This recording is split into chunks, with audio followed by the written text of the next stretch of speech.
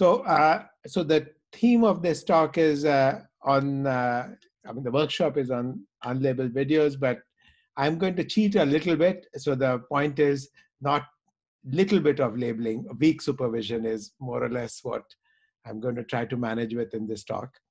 And the theme of this talk is 3D people watching. And I want to start by saying that almost all this work was together with Anju Kanazawa, who used to be a postdoc working with me. Currently, she's visiting at Google. And starting July 1, she's going to be a faculty member at Berkeley. So a lot of the credit goes to her and some other students who will be mentioned as we go along. So let me make this a bit better. Okay. So the theme which will be running through my talk is perceiving, predicting, and imitating 3D humans from video. So let's start. So there are what are the set of problems we'll consider? Single view 3D human mesh recovery. Then video-based 3D human mesh recovery. So one is we just solved the problem from a single frame, and now we are trying to solve the problem from multiple frames. And next, we want to predict not just the past, but the future, not just the estimation problem, but prediction. And then we want to go on to how to use this kind of signal for imitation. So this would be for robotics applications. So why does this fit into the unlabeled theme? Because what does classical supervised learning require? Classical supervised learning requires paired xi, yi pairs, right? So what we need are pairs of data where you have an image. In this sorting, it would be you have the image and then you have a 3D structure or model of the human. And now we would train some neural network to go from the xi's to the yi's. So think of what this requires. So look at this video of these people dancing or exercising or whatever they're doing. This requires that we have 3D scans of these people in the moment, right? In order to recover their 3D. Okay, we don't have that, right? We are not, as these people are dancing, we don't have like a scanner which is immediately capturing the 3D for them. So in general, in this whole space, we have the problem that we don't have paired 2D and 3D data. So we are going to have to manage without that. What we will have is decoupled data. So we will have 2D data and we will have 3D data, but the two will not necessarily be paired. And most of what I'm going to talk about in this half hour is essentially how to manage with that theme. So the secret of all the work that we have been doing is to first try to reduce the complexity of the problem of how to characterize the human by having a morphable model of the human body.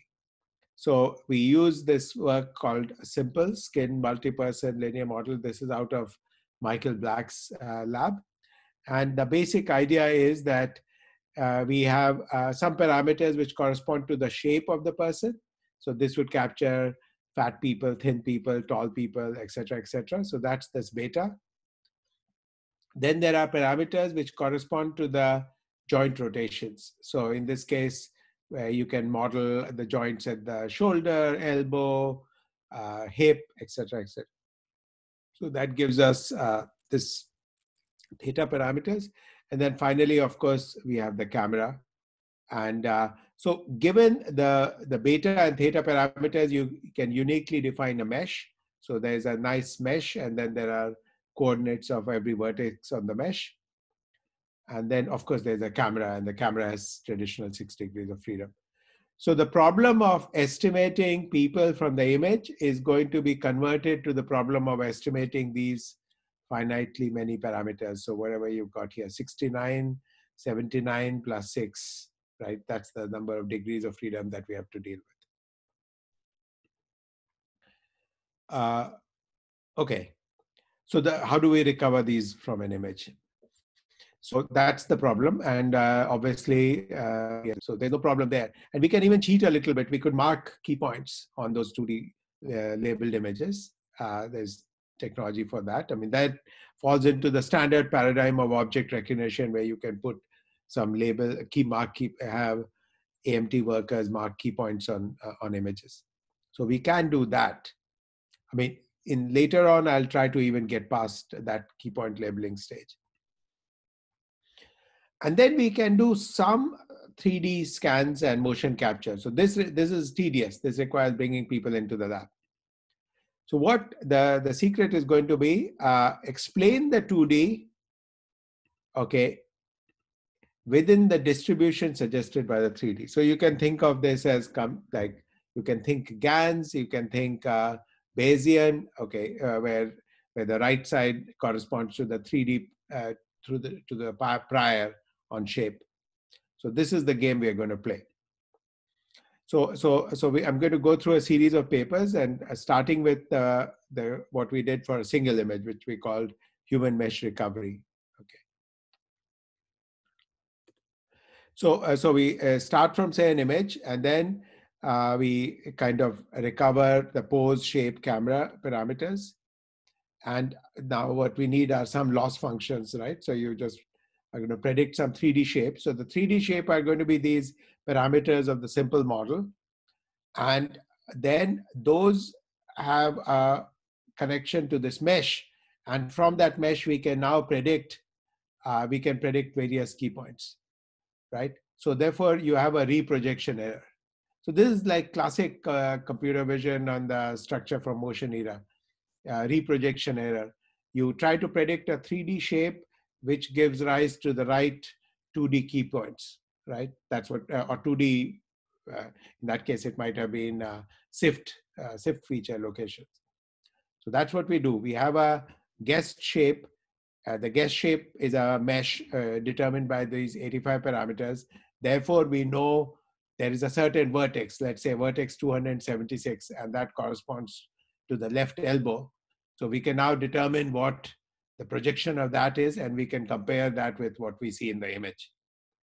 So it can be trained with 2D reprojection loss. So that's fairly straightforward. You need some architectures for the network, but these are details you can look up. And we did this, and this is the kind of stuff we got. Okay. It's horrible stuff, right? You look at these, so these reconstructions, if you look at them, by the way, they are consistent in terms of key point locations. Okay, so look carefully at the left knee, the right knee, the left hip, the right hip, etc. And those are in the right places, okay? But the person looks horrible. And this is where the fact that you do not have direct 2D to 3D supervision is coming in, and it's killing us. So more examples of these monsters. So this is a real phenomenon, not just an imagined phenomenon. Okay, I think by now you're probably sick of seeing these monsters. Okay, so what do? So the secret is we want these reconstructions, but in the right space. So in the space of humans, not monsters. So therefore, what you need is to train a discriminator, and the discriminator is going to distinguish humans from non-humans, these weird monsters. So that's this discriminator, and that's going to say yes or no. So that becomes another loss. And the cool part is that we can train the discriminator with just separate 3D data, which is not coupled to the 2D data. So the 2D, the key point annotations we can get from any standard 2D data set. So like MS COCO, I mean, which is in the wild, it shows the variety of human poses and behavior. It's not 3D. Human 3.6M is not in the wild, but it is genuinely 3D, and they can give rise to 2D projections. So that's the spirit. So the benefits of recovering. So once you have got, I mean, so now, so this basic machinery works, and here are some of the reconstructions. And what we are trying to show off is that these reconstructions are good. So we can look at people from different viewpoints, and it works correctly, because standard rule of checking out at any 3D recovery system is that it should work from novel viewpoints, not just from the standard viewpoint. and you get completion because so these are always the values of bringing in a 3D model. So once you have a 3D model, you can get the parts which you can't see, right? Because you plugged in a 3D model into the space, and so now you can look at it from different viewpoints. Occlusion is not a problem, etc., etc. And here are some of the kinds of reconstructions that we got. And yeah, and of course, if you just recall that we have this mesh, so we can label the vertices of the mesh, that these vertices of the mesh correspond to the head of the person, these vertices correspond to the arm, and this to the leg, etc. So you can get the part segmentation for free, and predictions of occluded parts, etc., etc. And here is a reconstruction where this technique has been applied at a single frame level. So this paper was from ECCV 2018. So this is 2 years ago, and since then there have been further developments, and this technology is getting better and better. I should say where it fails where people are very occluded. So I think there is still work to be done for very, very occluded people. But when you have reasonably large, reasonably unoccluded people, this technology is really good and can be used for other stuff. But obviously, one thing which you can see right here is that we are doing this kind of prediction or estimation at a single frame level. Okay, so this is not satisfying, right? You want to make use of the temporal smoothness. So, okay, how are we going to do that? So we can, time-honored tradition in computer vision is you just throw in a smoothness term. But we should be able to do better than that, because the kind of smoothness that you want would vary with the activity, right? So suppose somebody is running in a hurdles race, and they are running and jumping over hurdles, etc., etc. Okay, as opposed to somebody just sitting or walking. The smoothness term should somehow be different in the two settings, right? So it should not be some generic lambda times some loss on change, but it should be learned. It should be based on the data. It should correspond to the particular activity that the human is doing. So okay, so this is just advertisement that in the neural network revolution, we don't need to do lots of iterative optimization. Okay, so now let me get to how do we, what's the appropriate way to treat video clips. So we call this HMMR, so it's mesh and motion recovery. So so we can imagine this function f, which given a single frame, spits out the 3D model and pose and camera, of course. So I'll tell you about our work on 3D human dynamics. So this was at last CVPR. So first of all, the proof of the pudding, does it work? And so this is the difference between, on the left is a single frame algorithm, the right is the algorithm which makes use of temporal context. And it's much smoother, and it also looks better when you see it from a different viewpoint. Okay, so how are we going to do it? So we basically have to convert the problem from a spatial problem to a spatio-temporal problem. So you have the image, so you have some architecture which is spitting out these 5 sub-Ts. So think of these as essentially embeddings, right? So embeddings which you obtain at a single frame level. Okay, what we are going to do is we are going to try to arrive at a spatio-temporal representation. So this is what we are calling this F, this movie. This function F movie is going to produce this uppercase phi. So this uppercase phi is a representation which has been built up from the representations of single frames. Okay. So, and now what we are going to do is, okay, how do we make this representation be good? So this is now a spatio-temporal representation. It's like an intermediate representation. And what we're going to do is we're going to impose some reconstruction losses on that. So if we, so from this, we can do a readout function which can read out the 3D at any moment in time.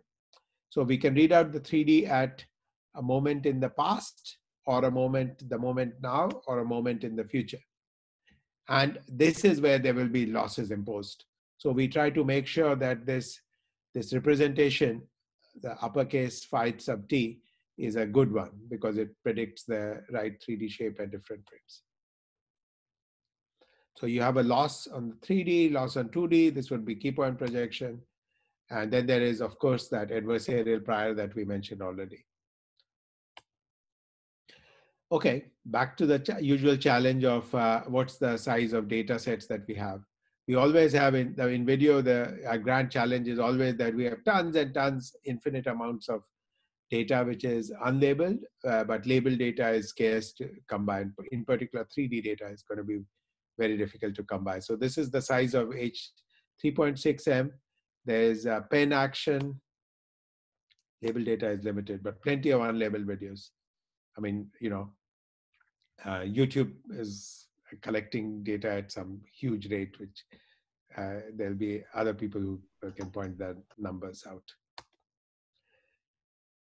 So in fact, we decided to try this trick, which is the 2D technology now good enough that we could use this as pseudo ground truth? So we had some genuine 2D key point labels, which humans had marked. And then we said, okay, the state of the art of 2D joint detection is good enough that we can use that as pseudo ground truth. And in fact, we tried to do that and it helped. I mean, it's remarkable, but it works. So this is a data set collected from Instagram. It's called Insta Variety. And if you see, there is tons and tons of variety here. I mean, these are good, nice data because figures are reasonably lots of pixels, not that much occlusion, but lots of interesting action. The 2D key point detectors that we have do a pretty good job. Okay, so that's what you're seeing here. Okay, so there's another data set called Vlog and this Insta Variety. So this is pseudo ground truth. Okay. And this works. And so this is label. So look at the error. So the error has come down by using pseudo labels. So it was 126.7 and now it's come down to 116.5. So, and it's not, so we were trying this hoping that this would work, but it actually did work. And it's not that surprising in hindsight. Similar ideas have been done in language and they do like something called back translation and it works. And so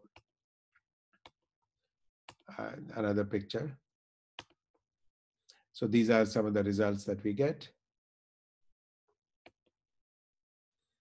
And always for 3D reconstruction, you try to show what this looks like from a different viewpoint to convince people. Okay, so now what we wanted to do was to go from perceiving to understanding. So can we do imitation learning? So so first we wanted to play this game. Can we predict 3D motion from a single image? So if you think of this this video clip, so there's a video clip, but if I saw even a single frame, I can sort of imagine the video clip, right? So how do we do that? So suppose I have a single frame. So what do we do here was we did the following. We created a hallucinator function. So this hallucinator function H. So imagine that you have a video clip. So you have at training time, you do have this video clip. And now what you do is you from a single frame, which shows a person in a typical action pose, you have this hallucinator function. And this hallucinator function is trying to reconstruct that movie strip. The movie strip for which you now have ground rate data because we trained it from the full video data. And then you can put a sort of a loss between these two. So basically now from single images, you can do a reconstruction of this imagined video clip. And yeah, So here is this image. So here you see this person. Now you can guess what this person is doing, right? You can imagine this stroke. You imagine that there will be the follow through, etc., etc. So that's what we are imagining because we have previously seen this kind of a photograph in the context of a video clip.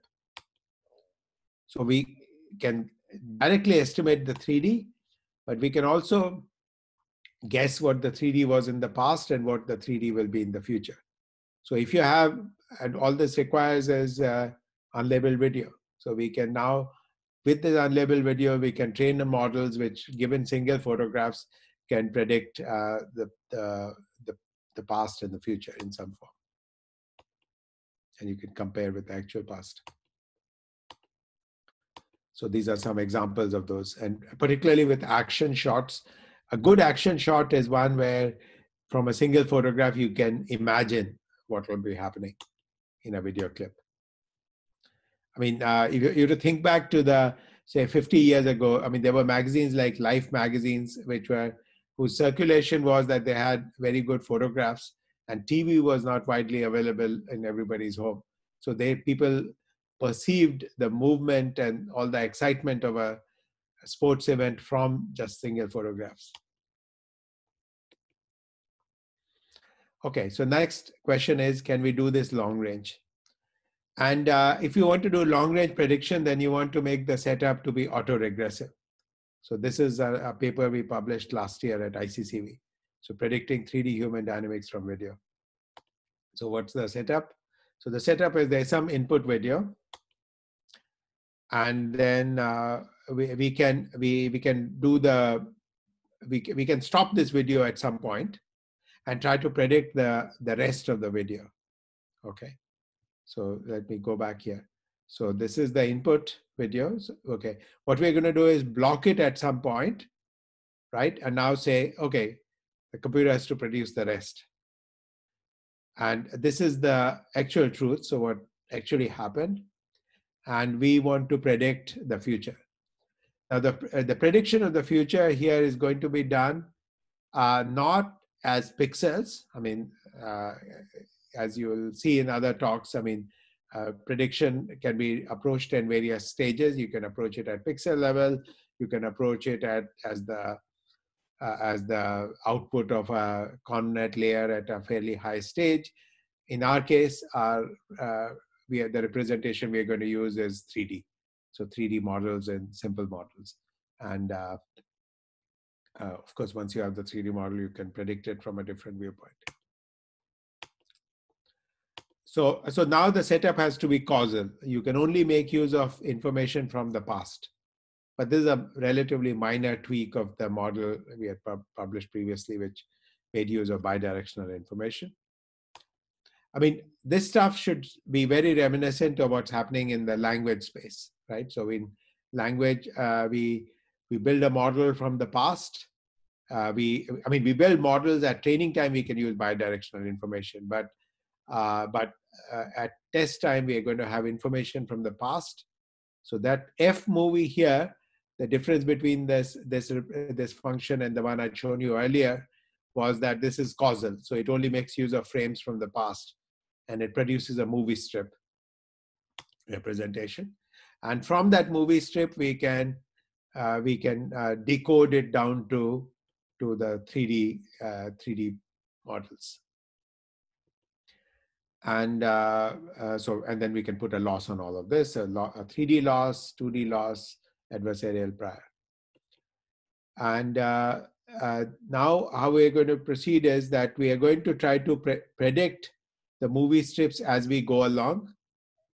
So we have we have this prediction. Okay, this is uppercase phi sub 0 tilde. Okay, now once you have predicted it, now you can add that to the sequence. So think of the analogy with language. You have a sequence of words. You have a system which can predict, you're now going to try to predict many words into the future.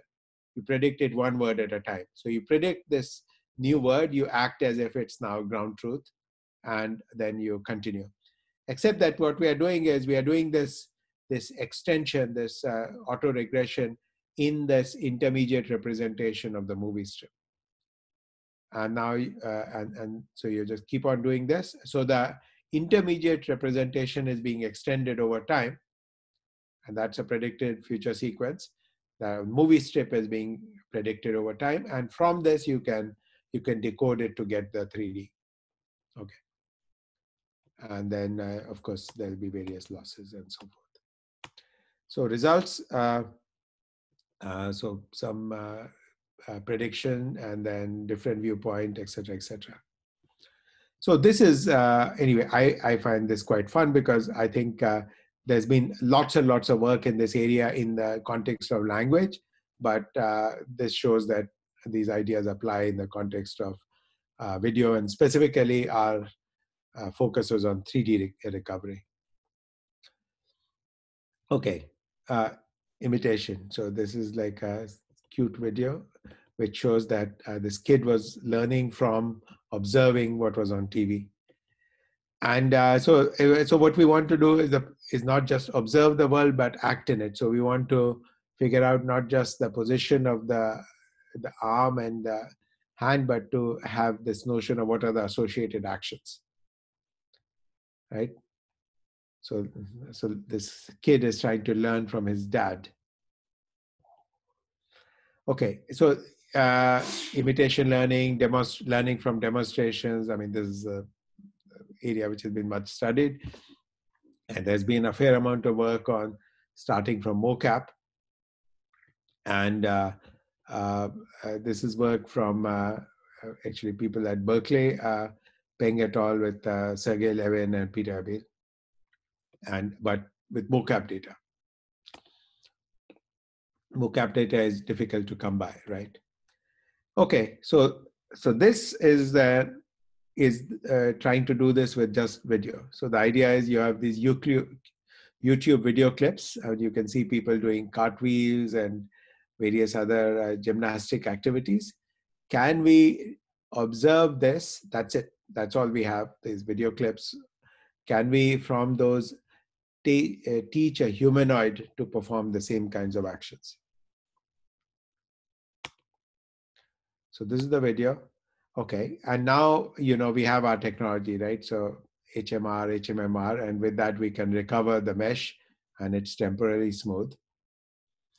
And now we want to use that to train a policy in a physical simulator. So note, we are not just, we need this to be a humanoid robot in a physical simulator where there is physics. The training will provide examples where what in the training you try to do is you try to have the robot has to figure out what actions to apply at every joint, right? So that's what it has to do. So we don't know that. We don't have that information. The actions at every joint, we don't know. What we know is if these actions if the right torques were being applied at every joint, the resulting position of the body, I mean, this has been run through the physical simulator, should be something like that of the guy on the left. So we now have a reward signal, which is the imitation of the human, but it is a non-trivial problem because you have to solve the inverse problem. You have to figure out what should be applied at every joint, right? So that's a policy. But it's an easier problem than the classical RL setting, because in a classical RL setting, suppose you want to teach the system to walk, teach the robot to walk. Well, the loss comes from whenever the robot falls down, right? And so it basically has to keep trying zillions of trials until it can walk without falling.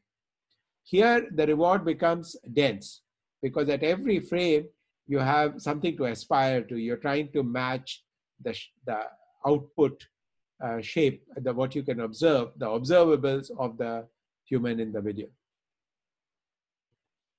And once you have this policy, then you have a policy, and that policy can be applied in settings where the morphology is different. So this Atlas robot now has a backpack, but so the direct imitation is not correct there, right?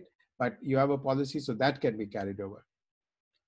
And you can retarget to different environments because you have this physical simulator underneath and policy. And okay, the usual canonical torture or robots demo, except that this is in simulation. So some more examples. So, so to me, this is a very promising area. Now, let me list the limitations of this work. The limitations of this work is that we are dealing with whole body movement. The body is fairly cleanly visible, not that much occlusion, lots of pixels.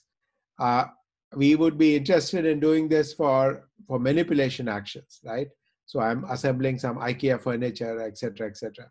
So there is a greater challenge because there's more occlusion. The objects are half hidden. The human body is half hidden. The more subtle movements of the hand may be required, etc., etc. But in principle, this is, I think, a very it should be a central area of interest for us. It very nicely connects robotics and vision because we can literally teach them what to do. Okay, so I think these are just more examples. Gangnam Style didn't work, but tons and tons of examples. So application is physics-based motion completion, reference video. So these are all possible things we might be able to do in the future. So I'll conclude here so that we have plenty of time for questions. So the summary here is we showed how we can recover 3D humans from video, single frames, how we can do this over time, where just to improve the quality of the estimation, and then genuinely do prediction in an autoregressive way, plus from a single frame. And then this technology also gives us an ability to learn to act if we have example videos available. Thank you very much. And I've ended early so that we have time for questions. Okay, thank you very much, Jitendra. That was fantastic. So there's a few questions in the chat, and I'll ask them. But if anyone thinks of any others, please just post them in the chat. So first question is from Victor, who says, as Dima Daman said, we are seeing so much progress in humans, partly due to simple. Do we need more parametric models of the world? If so, which entities are next and which not? Okay, so there is first the gradient descent step from simple, which is like simple X and so forth, which is to have models of faces and models of hands, which are incorporated. So those need to be there. Okay. Next, I think then let's talk about other, and obviously you can imagine the same ideas applying to animals, right? And so this I expect will happen. This is just the natural course of things. So what's interesting is other objects, right? So other objects, then what we would like are 3D models or other objects, right? And that's the game that people are playing today with 3D reconstruction of object shape from a single image. The challenge there is data. So a lot of the research in that area is based on ShapeNet. And so what are ShapeNet models? ShapeNet models are people have gone and scraped the web for freely available CAD models. Do they actually correspond to the objects in front of us and the image? Not necessarily, right? There have been some attempts which say, okay, in this picture, I can see IKEA furniture, and let me go into the IKEA catalog and see if I can find the model for that. So these are good efforts. I mean, this is what we can do. I mean, but this is a long way off, right? Because I want 3D models corresponding to the specific chair which is in front of me. I want all the objects in my kitchen. I mean, etc., etc. So my thinking about this is that the central issue here is that we want to be able to 3D-fy not just people, but also objects. And this has always been a debate in computer vision. Should we do 3D or 2D? And my general conjecture is that physics, Euclidean physics, Newtonian physics operates in the 3D world. So that setting will be very natural. And if you see this example of this robot, which has learned to imitate the action, this is in the context of a physics simulator, which is going to operate in 3D, right? So I believe that if we could 3Dify objects, and we can 3Dify people already, then consider the conjunction in the context of some valid physical models. I think that will give us some extra juice. But this is a conjecture. It needs to be shown. Right. Next question is from Rahul. How do you compare OpenAI's Rubik's Cubes manipulation robotic arm work with these 3D models? How are the ones today related and different? What is your opinion of their work? Yeah, so the OpenAI Rubik's Cube, that approach is, so that's a different approach. So that approach relies on doing tons and tons of work in simulation, right? So it's a multi-fingered hand. It's trained completely in simulation. And then the final product, I mean, it's like, I don't remember the numbers, but it's some huge number of simulations. And then when you do it in the real world, you get something which works half the time, or I don't know what that percentage is. It's a low percentage. You couldn't use it for anything practical. Now, in their worldview, it makes sense, because there is this worldview which is that what we could do for Go, we can do for anything, which is that in simulation, we have infinite amounts of data. So you're relying on the simulator to have infinite amounts of labeled data. Now, what happens is that there is a gap. And the gap is that, I mean, Go or chess, the rules are exact and the simulator will work perfectly. When we talk about real world movements, not so much. Now, my experience in robotics is that simulations work really well for navigation kinds of tasks, but they don't work well for manipulation tasks. And the difference is because of the physics of contact. So when objects are moving around, so imagine you have a wheeled robot. So wheeled robots has to move around and it's trying not to be in contact. It's trying to avoid obstacles. So it's movement in free space. And here, we have found, and many people have found, that you can train robots in simulator, put them on a real robot, it just works. Now, when you come to manipulation of objects by the hand, then we have to deal with the physics of contact. Now, in principle, that physics is also known, but there are lots of parameters we don't know. We don't know the friction coefficients. We don't have exact models of what will happen at every joint in terms of the motors and so on and so forth. The object itself may be deformable. So the simulator the gap is much greater. And then you have to go through lots of techniques like domain randomization, et cetera, et cetera. And then after that, you transfer to the real robot, and still you need to have lots of training. So I feel that that's the space in which this kind of imitation learning will have a very, very important role to play. And if you think about humans, right, human society, we are not like our hunter-gatherer forefathers 100,000 years ago, right, where maybe even 100,000 years ago, I could imagine one caveman learned some trick of how to chisel a particular stone and shows it to his friends, right? Even then, there would probably have been some amount of learning from teaching or demonstration. But today, we have culture. We learn from our parents, we learn in school, et cetera, et cetera. So why should we throw it all away and discover it ab initio by vanilla reinforcement learning? So I think almost all things in robotics should be subject to imitation learning. So I'm sorry, I'm giving a long-winded answer, but philosophically, to me, this is very important. You need some capability, which is tuning in the real world, which should be very small. But the rest, imitation learning can go a long way. So I'll give you another example: playing tennis, right? imagine trying to do it with a vanilla RL system. It'll take you millions of trials just to get the racket to be near a ball. Whereas humans can start playing tennis in like one trial, right? Because you know about the properties of rackets and balls and so on. And then after that, you refine over years of practice, and I'll never be as good as Nadal. But but you get a big leg up from the imitation learning part, the models of common sense physics, etc., etc. Great. Okay, next question is from Aditya. Most of the results are on single humans. Are these approaches scalable to multiple humans, and what are the challenges there?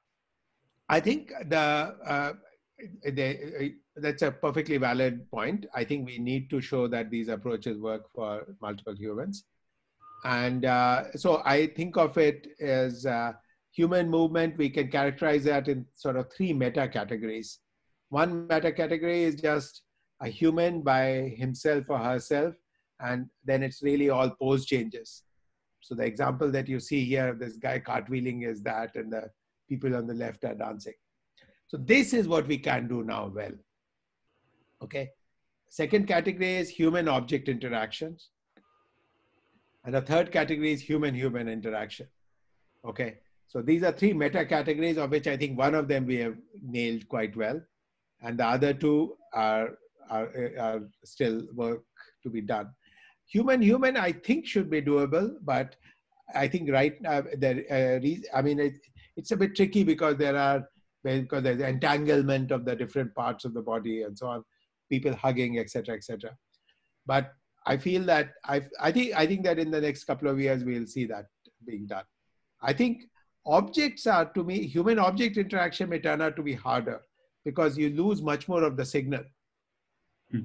And I think the distinction there between the personal view and the first person view and the third person view may be significant, right? So because in the first person view of an action, you also have access to touch signals and so on and so forth. So that complicates things, right? So there is some signal which you cannot transfer from another person. So the third person view, which is what we are using here, third person view does not have access to the touch signal, right? Third person view is good for person, and person pose change.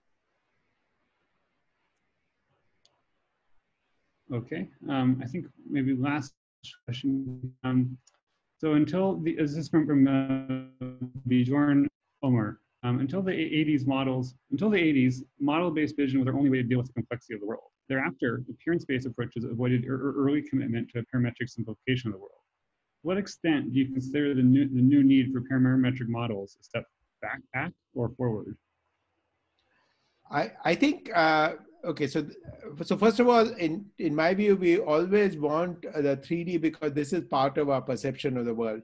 So there is a question of, this is an important output we want. Get an image. I'm not interested in the image for its own sake. I am interested in the image for what it tells me about the world. Okay.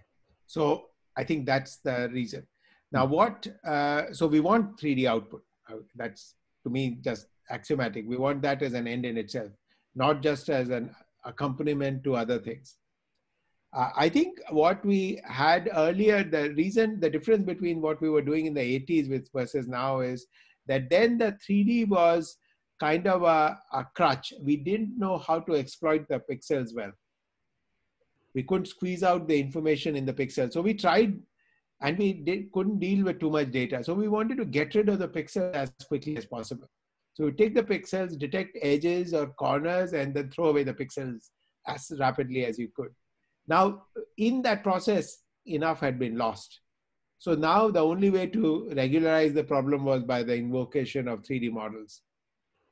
And we had decided that dealing with the pose change was the most important problem, and dealing with the variability in appearance was something we were going to punt on in the computer vision community. In the pattern recognition community, it was the other way around. So they focused on problems like recognizing digits, where there was no 3D variation to be considered. It's all a 2D problem. But they were very genuinely concerned about the variation in appearance. So circa 1990, I mean, these two communities were both justified in their perspective, I would say. They are just abstracted away. There are two essential parts of the problem. There's variability in appear, and then there is 3D. And one had thrown away 3D and the other had thrown away variability. Today, what we are trying to do is to genuinely deal with both of them. And that's clearly the way to go. So. Okay, fantastic, Jitendra. Thanks so much.